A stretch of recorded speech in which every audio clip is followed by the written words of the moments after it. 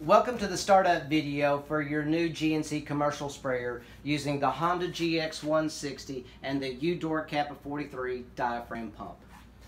Just a few things you need to know about the pump before we get started. On the top of your pump, you will see a green knob, which is the pressure adjustment to your regulator.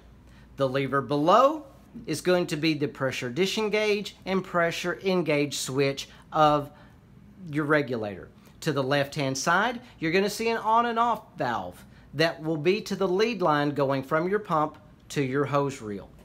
Below here, you will see your liquid fill gauge. This will mark the PSI that you desire once you engage. Below your gauge, you're going to see the line leading from the bottom of the regulator to the bottom of your tank, which is leading to your agitator.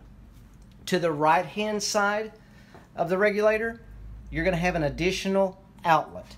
This outlet is going to be plugged. At some time in the future, should you need an additional outlet, remove the plug and insert a valve, on and off switch.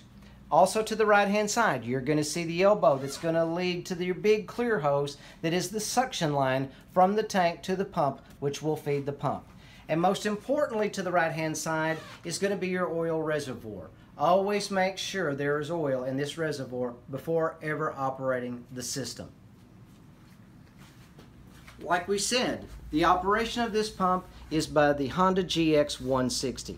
The areas we need to know are the on and off switch, your throttle switch, which should always be in full throttle, your choke, your gas on and off switch, your pull cord to start the engine, and of course, your oil dipstick to check the oil in your engine. Always check the oil in your engine before ever starting.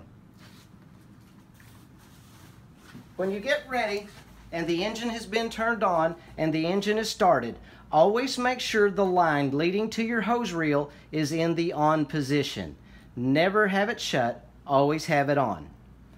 When you have started it, also notice that the pressure relief lever is in release mode. When you get ready to spray, take this lever and push it to the left to engage the pressure. At that time, you will see a reading on the gauge. To increase the pressure, you will turn it clockwise, the green knob. To decrease the pressure, you will turn it counterclockwise to get the desired PSI for spraying.